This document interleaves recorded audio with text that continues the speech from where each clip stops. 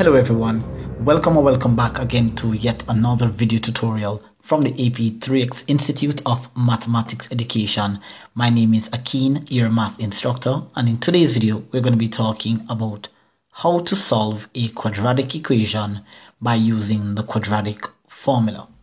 I'm going to be walking you through a bunch of different examples as it relates to different things that may pop up, whether it be on your external exams or during your practice, and how you can actually approach these types of questions depending on the scenario. I'm going to be walking through the basic steps of what the quadratic equation is and how you know when to use the formula. There are in fact three methods in which you can solve the quadratic equation. One is of course what we're going to be discussing in this video, the quadratic formula. Two, we're also going to be looking at, in part two, the factoring method. And then of course in a future tutorial, once we get to that level, I'm going to be showing you how to solve a quadratic equation by using the completing the square method. So do remember that my channel primarily focuses on assisting students with contents that are related to the Caribbean examination mathematics curriculum. But of course, whether you're in college or you're doing that level of math, which is what we call Caribbean Secondary Examination Council mathematics curriculum, or you're doing CSEC or CSEC, or you're doing City and Guilds, once it comes to the quadratic equation, this video will be of great help to you. So of course, if this is the first time here on my channel, do not forget to hit the subscribe button below, turn on your post notification bell, leave some positive questions and comments down below, and do not forget to hit the like button. It really does help the channel to grow. Also, do not forget to share this video out to your mathematics community and your other friends who may be in need of this particular tutorial. Be sure to also click the title of the video and check the description box below. You're going to find useful information and links to any video that may be mentioned in this particular video. Alright, so let's jump right into today's lesson and get right into learning how to solve the quadratic equation. Here we go, let's get it. Alright guys, so solving a quadratic equation, first thing that you guys are going to need to know is how to recognize a quadratic equation. And of course, on my channel, the very first time that you guys would have actually heard about the quadratic equation, or the quadratic expression that would have been of course the very first video that I did on my channel, where we learned how to factorize a quadratic expression. We're going to be extending this factoring method here into an equation, but this time we're going to be solving and finding the actual value of x that's causing this equation to be equal to 0. So of course, if you're not very sure about what a quadratic equation is, then the general form of a quadratic equation is in fact ax squared plus bx plus c, and it must specifically be equal to 0. Now, I particularly like to say that the equation, or the general form of the equation, is ax squared plus or minus bx plus or minus c, simply because the expression can be a plus plus, it can be a minus minus, it can be a plus minus, or it can be a minus plus equation. So I like to add that extra layer here for students that may think that the equation has to be a plus plus, but it can be any of the following combinations of signs.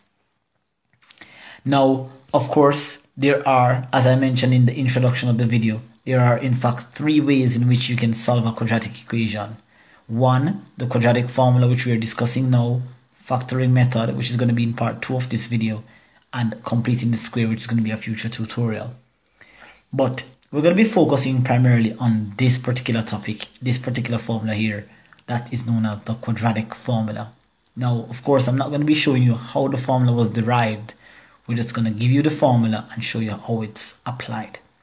So if you notice that I have my quadratic equation form in color coded here, I have the A being in blue, the B here being in red, and the C here in orange.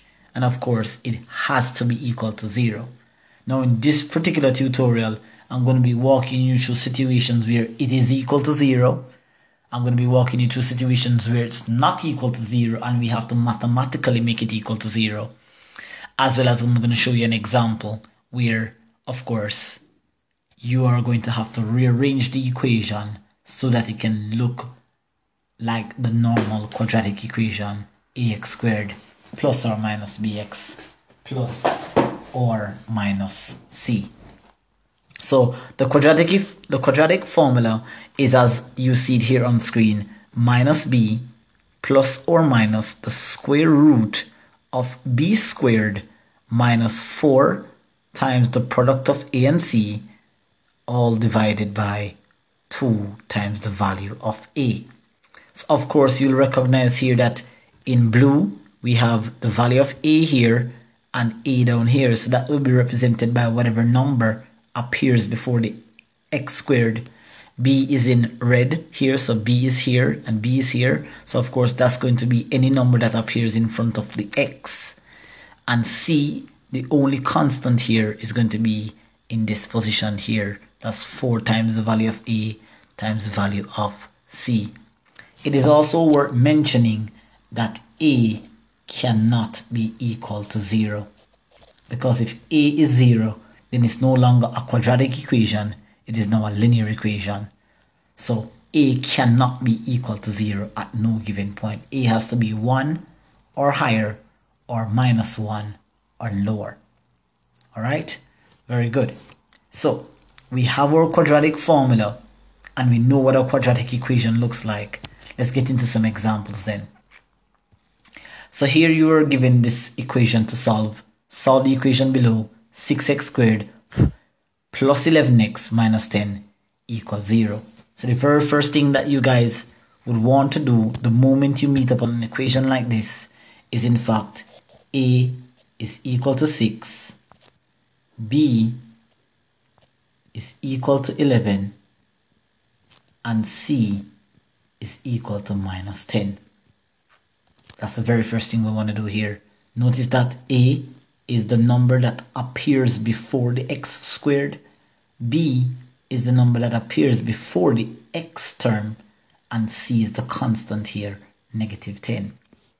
Now once we are successful in identifying our unique values a, b, and c, we can therefore go ahead and write our formula. That is, in fact, x equal negative b plus or minus the square root of b squared minus 4ac, all divided by 2 times a. We're going to go through a basic substitution here. So then x is going to be equal to negative of what b is, so that's negative b, and b here is 11, so that's negative 11, plus or minus the square root of b squared, which is of course 11 squared, minus 4 multiplied by a, which is 6, multiplied by c, which is negative 10, and that will all be divided by 2 multiplied by the value of a, which is 6.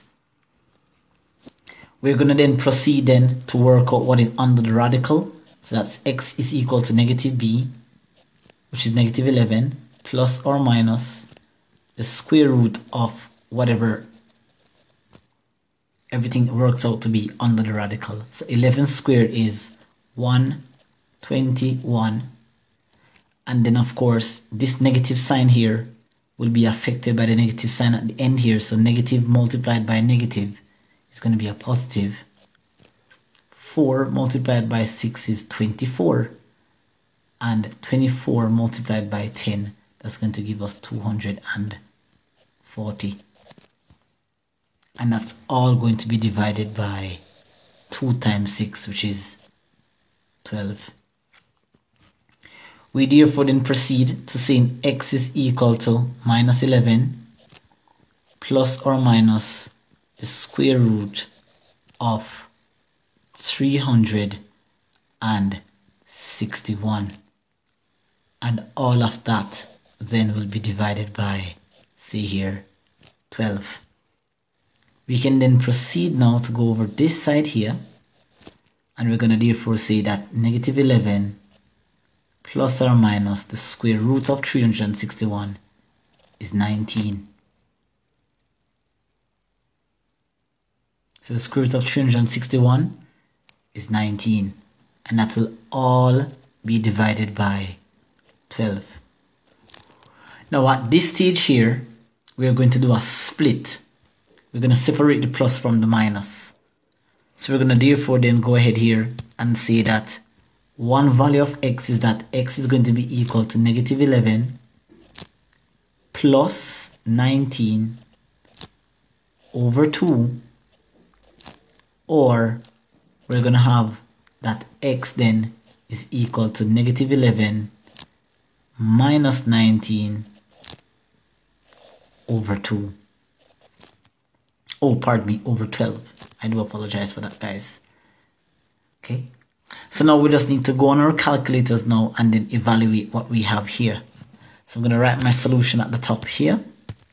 So for negative 19, not negative 11, pardon me, plus 19, that's going to result to being x is equal to 8 over 12, which reduces then to 4 into 8, 2 times 4 into 12, 3.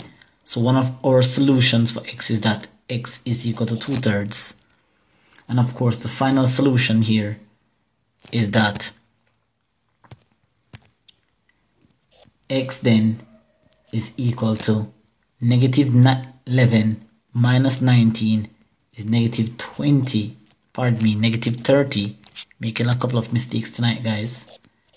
So that's minus 30 divided by 12, which by cancellation or by reducing the fraction here, we get 6 into 30 5 times and 6 into 12 2. So the final solution or the other solution for x is that x can be equal to negative 5 over 2. Alright?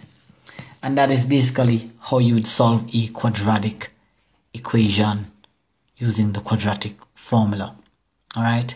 Now this formula is very, very useful in terms of when the expression is not factorable.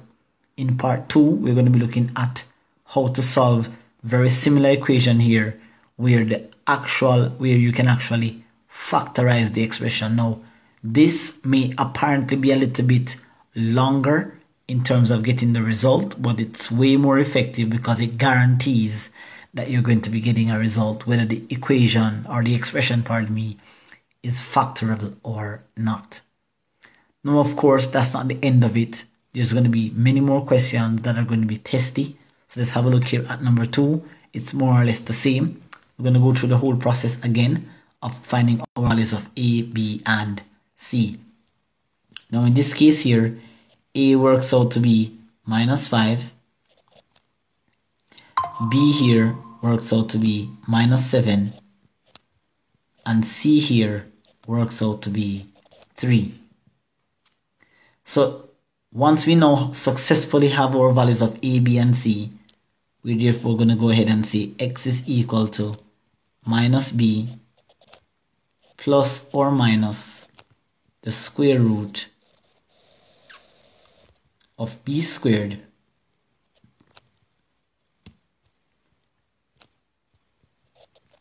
minus 4ac, and that will all be divided by 2 times a. Now it's time for us to go ahead and do some substitution.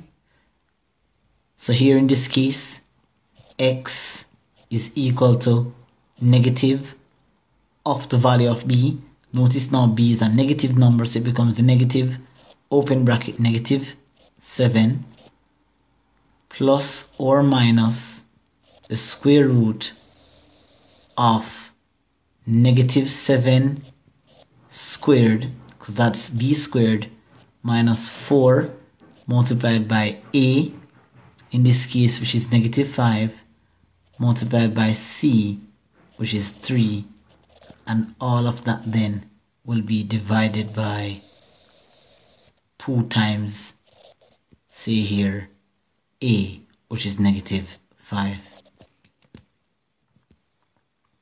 Proceeding to the next line, x then is equal to negative multiplied by negative 7 gives us a positive 7 plus or minus the square root of squaring negative 7 gives you positive 49, and once again this minus sign here multiplies this minus sign here, giving us a positive value here. 4 times 5 is 20, 20 times 3 is 60, and so all of that then will be divided by 2 times negative 5 is negative 10. So we're on our way, guys. Now we just need to jump on our calculators then and go ahead and find out what is 49 plus 60. So that's x is equal to 7 plus or minus the square root of 109. And that's all going to be divided by negative 10.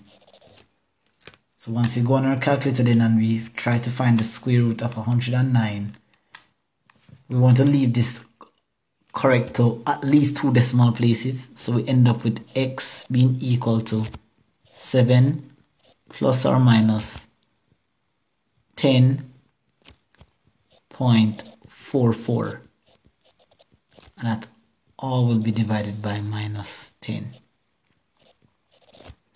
Now it's time to do a split in the equation.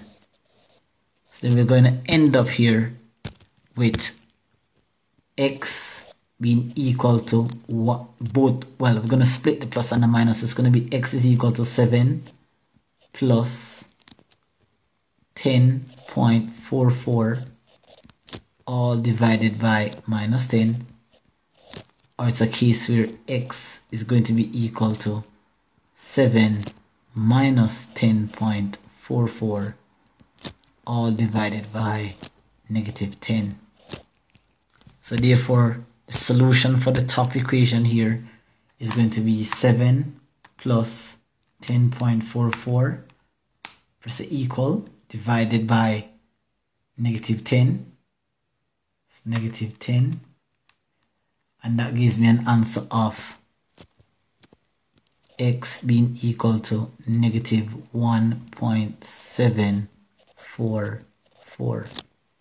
3 decimal places to 2 decimal places would be negative 1.74. Of course, at the bottom here we end up with 7, take away 10.44, press the equal divided by negative 10, and we get an answer here of x being equal to 0.344 here. And those are our 2 solutions for this particular equation. Now what you're going to find, guys, that as you're practicing these types of questions, you will then recognize that all it takes to get this question incorrect is 1 wrong sign. If you do not write down the correct values of A, B, and C, you will find that if you don't pay close attention, for example here where we had these 2 negatives to become a positive, if you make a mistake and write down the incorrect value for B, or you forget the sign from the B, then you might find that at the end of the equation here you will not get the correct answer. So whilst you may have the procedure correct, then you may not necessarily get the correct answer. So you've got to be focused and you've got to pay close attention to the values in their respective position. So these 2 first examples here kind of guided you through what this is all about. We're going to go into a few more questions here where it is definitely quadratic, but you may have to do a little bit of a reshuffle. So if you look at example number 3 here, as we had mentioned in the introduction of this video, that a quadratic equation must be equal to 0. But here you're looking at a quadratic equation simply because there is a square term, there is a term without a square, and there's a constant. So that alone let us know that we're dealing with a quadratic equation. The problem with this question is it is not equal to 0. So we're going to have to mathematically make this equal to 0 simply by bringing the 8 over to the left side. So by doing that, then we end up with a brand new equation looking like 7x squared minus 4x. Positive 8 will be transposed to the left, becomes minus 8, and therefore then nothing is left here on the right, which is equal to 0. Now at all times, your first objective when it comes to solving a quadratic equation is to ensure that it is always in the form ax squared plus or minus bx plus or minus c. Now once it is in that form, then you can easily identify the fact that a is equal to 7, b is equal to negative 4, and c is equal to negative 8. Now once we can successfully do that, then you're going to find that x equals negative b plus or minus the square root of b squared minus 4ac all divided by 2 times a. Now let us take a pause here, because so far you've always seen me writing x equal, x equal, x equal. Will it always be an x? Not necessarily. For the purpose of examination, I've seen where many times on the CSEC exams, sometimes a quadratic equation comes in the form where they're not using necessarily say x. So if it's say for example, it was say 7p squared minus 4p equals 8, then you therefore go ahead and say, you would not necessarily say x equal, but you would simply say p equal.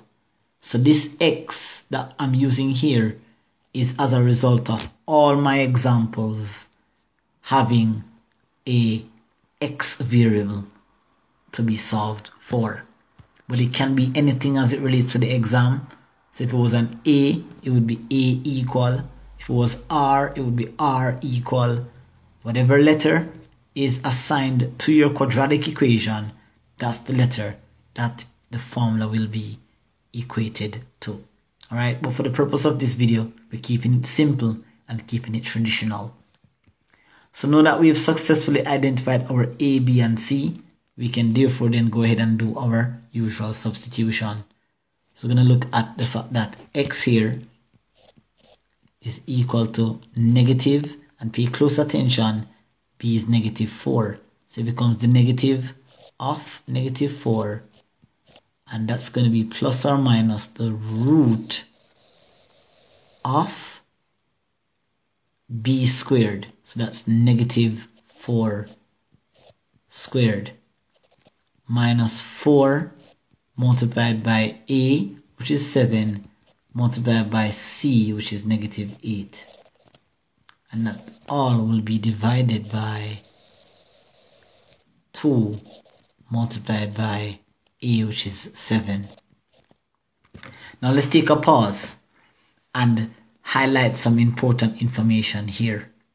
I find in my analysis of students that I have been teaching and students that I have taught, they are very much calculator based. Remember that my videos are geared towards helping students that are currently doing external exams under the Caribbean Examination Council. So these videos may help many other students that may be in college, but the students that I have taught over the years tend to use a lot of calculator, and so particularly this section of the equation here, most times they forget that whenever you square any value, you're always going to get a positive. So sometimes when you go on the calculator and you type -4 and you press the square button, it gives you a value of -16. And so most times you are not realizing that what you type into the calculator is the value that it's going to give you. Now you have one of two choices. You can either remember that once you square a value, it's always going to be positive, or you can actually go ahead and insert the bracket and square the value. You will also get 16. It also begs to realize that under here, let us just proceed and go to that next level here. We're going to have x equal two negatives become a positive, so that's +4 plus or minus the root of +16. Pay close attention to this sign. This is also a mistake that students make. They quickly bring down this sign here, and you have to pay close attention to if this sign affects the sign here or here. So sometimes there may be 3 negative signs, sometimes there may be 2, sometimes there is only 1. So in this case we have a -4 that is multiplying the -8 out here. We're going to get a positive result here. 4 times 7 is 28, and of course 28 multiplied by 8, 28 multiplied by 8 is equal to 224. So that's 224, and that all will be divided by, say here, 2 times 7 is 14. Now I must make mention, as I go deeper and deeper into these questions, it is important for me to mention really key details that will help a student to actually realize if they're on the right track. Now in this stage here, this section, after you do this calculation, there can never be a negative result under the root sign. So if for whatever reason you're doing some sort of calculation, and when you're finished you end up with, say for example, like the mistake you would have made earlier, if you forget to take the negative here to multiply the negative here, and you end up with a negative like that, well, of course, if you try to take 224 from 16, you're going to get -208. And so if you go ahead and try to find the square root of a negative number, you're going to find that the calculator gives you a math error. Because at this level in math, you cannot find the square root of a negative number. You actually can, but that's at a different level where we're going to be talking about complex and imaginary numbers. So at this stage here, this equation cannot be solved, or at least it can be solved, but the solutions are going to be complex and imaginary. For CSEC purposes, you're not going to have this situation at all. So that means then that, of course, once you end up with a negative number under the root sign, it means that you need to go one step up and to check to see if you had miscalculated a sign or you left off a sign. Okay, beautiful. It's worth mentioning those two sections of the question. We can then proceed now, after going through all of that analysis there. X is equal to 4 plus or minus the square root of 16 plus 224, that's 240, and all of that then will be divided by, say here, 14. Let's bring this all the way up here then. So therefore now we're looking at x being equal to 4 plus or minus, and let's hop onto our calculator and find the square root of 240, and you'll find that the answer is 15.49. so that's x is equal to 4 plus or minus 15.49, and that all will be divided by 14. So therefore then we are looking at doing a split.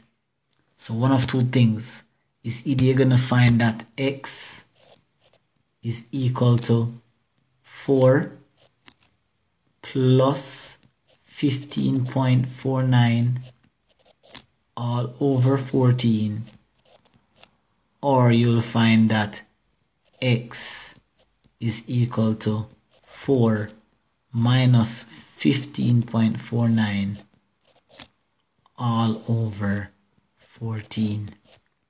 So with this said then, our values, we can hop onto our calculator and type in exactly what we have here. So that's 4 plus 15.49 equal, and then we press divide by 14. You're going to find here that this answer here is 1.39. And at the bottom then, 4 take away 15.49 equal, and divide that by 14. You'll find that the answer for this section here is going to be negative 0.820 or negative 0.82.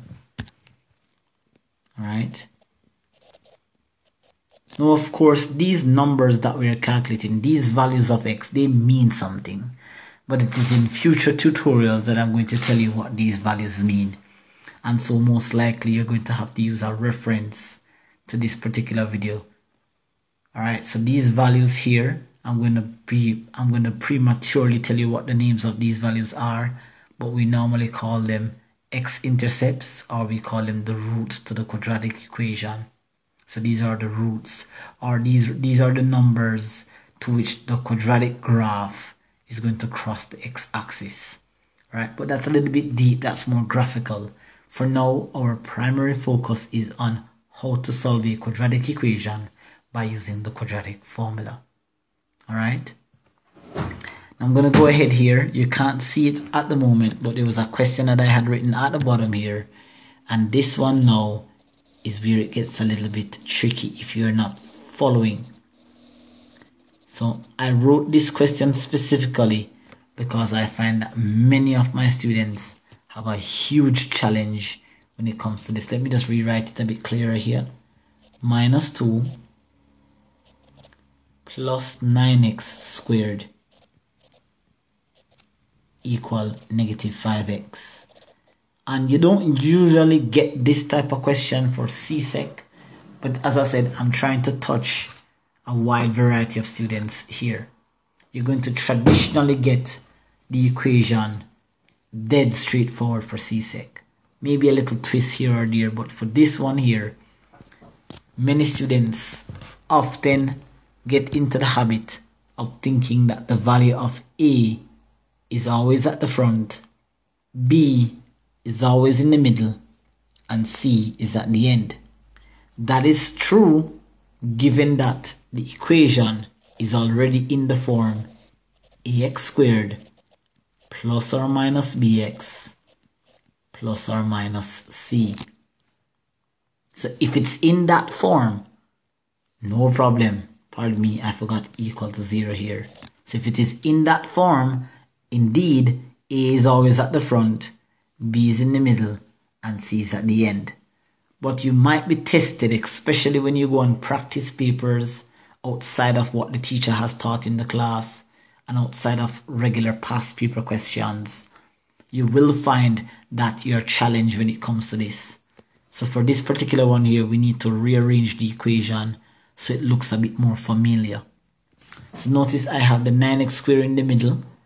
If you were to ask, or sometimes if a student is not well aware of these little, what I would call a little bit of rearrangement trickery, a student might be tempted to say A is -2, B is 9, and C is -5. And there's many things wrong with what we have done here, because number one, it is not in its general form, and number two, it is not equal to 0. Before we can proceed to even think about using the formula, we must in fact get the equation to mathematically be equal to 0. Now, the way how I teach the lessons here on my channel is based off my personal experience with students in the past and also in the present.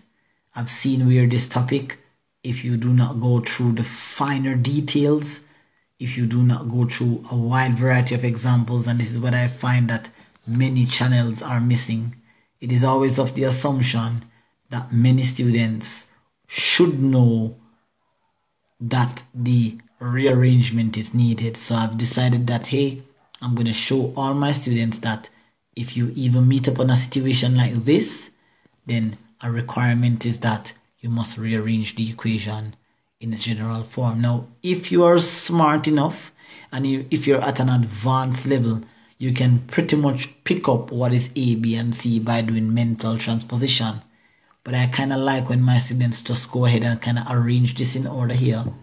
So I'm just going to shift the 9x squared to the front. And notice now that the 5x that is supposed to be in the middle, the negative 5x that is supposed to be in the middle, it is on the other side of the equation. And we can't have that.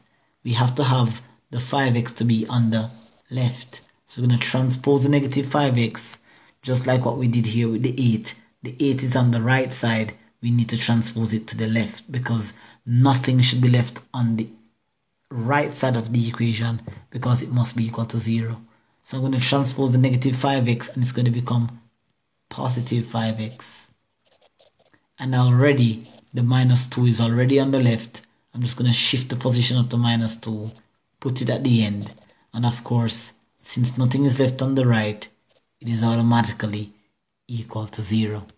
So I have a nice equation that is written in its general form, with the square being at the front, the x term being in the middle, and the constant at the end. So therefore then, we can safely say then that A is equal to 9, B is equal to 5, and of course C here is equal to -2. As we've been doing all evening on this video, we always rewrite our formula. X equals -b plus or minus the square root of b squared minus 4 AC all divided by 2A.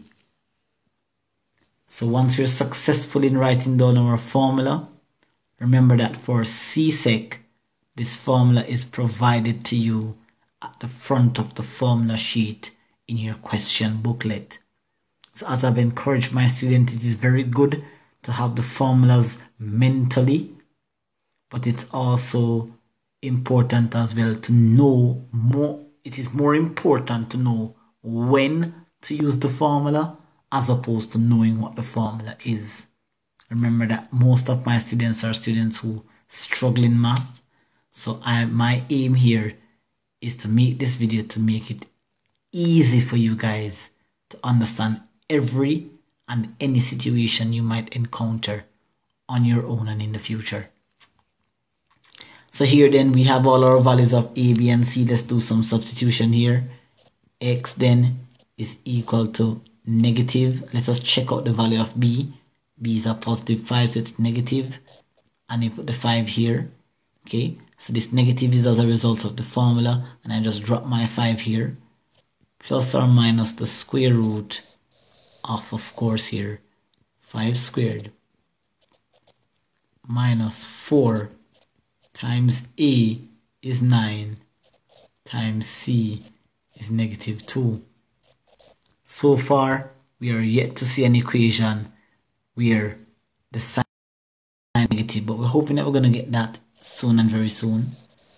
It's very important that I highlight the importance of paying attention to your signs. This is all divided by 2 times a, which is 9. It is so crucial. As I said, the only thing, one of the catalysts in causing students to get questions like this wrong, not at the college level, but at the CSEC level, is that students do not pay much attention to signs. So x is equal to -5 plus or minus the square root of course, when you square anything, it's going to be positive, so that's 25. And of course, here is where I will safely say that majority of students that I've taught in years in the past have always just quickly rushed to write down that minus sign here. But you have to pay close attention, like what we've been doing, to check to see if this minus sign will be affected by any other sign that may be out here. And indeed it is. Negative multiplied by this far negative over here becomes positive. 4 times 9 is 36, and 36 times 2 is 72. And that is all going to be divided by 2 times 9 is 18. So therefore then, 2 times 9 is 18. So therefore then, what are we looking at then? Also remember that under the bracket here, under the radical, pardon me, you cannot have a negative outcome, because that would mean that the equation does not have any real roots, or it does not have an x-intercept, or it simply means that the graph does not cross the y-axis. Pardon me, does not cross the x-axis. So when it comes to these equations, you have to ensure that whatever the result of this here under the radical sign, it's going to be a positive number, or it's a number that you can actually find the actual square root of. So x then is equal to -5 plus or minus the square root of, say here, 72 plus 25, that is 97, and that's all divided by, say here, 18. Once again, we're going to hop onto our calculator here. Hop onto our calculator, just transfer this result all the way out here. So we're going to have x equals -5 plus or minus and the square root of 98. Pardon me guys. The square root of 98 is equal to 9.899. So I could just simply say 9.9. Let's use one decimal place. Alright, that is rounded up to the highest degree of accuracy. And that's all divided by, say here, 18. At this stage, like you've been seeing so far, is that x will either be equal to -5 plus 9.9 divided by 18, or it's a case where x is going to be equal to -5 minus 9.9 divided by 18. And so easily then we can hop onto our calculator and type our values in. So that's -5 plus 9.9 equal, and press divide by 18. We end up with 0.272 recurring. So 0.272, and the 2 here is recurring. It's a recurring decimal value. Alright, and that's the value of x here. So that's equal to x. And for down here then, we end up, say here, with -5 minus 9.99, that's equal, and divide this by 18.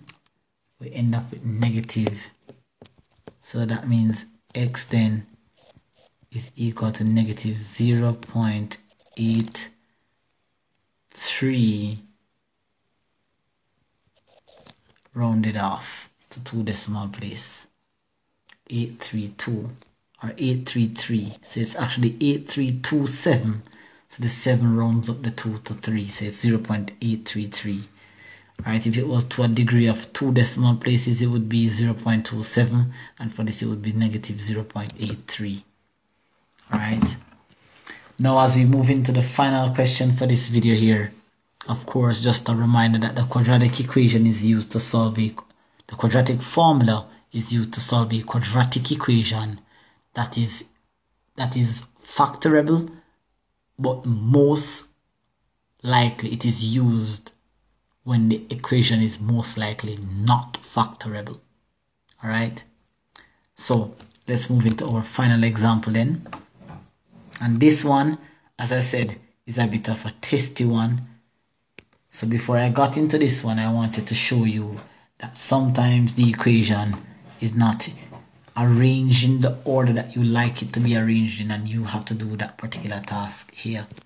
So for example, in this final example for this video, you're going to find that this x here is on the right. It actually needs to be on the left beside the minus 3x. And also notice that there's a constant of negative 4 here. There's also a constant here of 1, so that also has to go on to the side beside the 4. We have to remove anything that is on the right so that the equation can be equal to 0. And instead of saying remove, we have to transpose anything that is on the right, because the equation has to be equal to 0. So let's do some cleaning up here. We have x squared minus 3x. Of course, I carried over this x here, so it ends up with minus x. And of course, we have the minus 4. And joining the minus 4 is now minus 1. Remember that anytime we transpose a term across the equal sign, the sign will change. Therefore, everything now is equal to 0. To simplify this equation, then we end up with x squared. Therefore, we end up minus 3x minus x is minus 4x. And negative 4 minus 1 is negative 5. And therefore, then that is equal to 0. Now we have a much simpler equation. Let's proceed and quickly run through this. We have a being equal to 1. Bear in mind that there is no visual value of what is in front of x squared. So it is an assumption that the coefficient of x squared there is 1. B here is negative 4.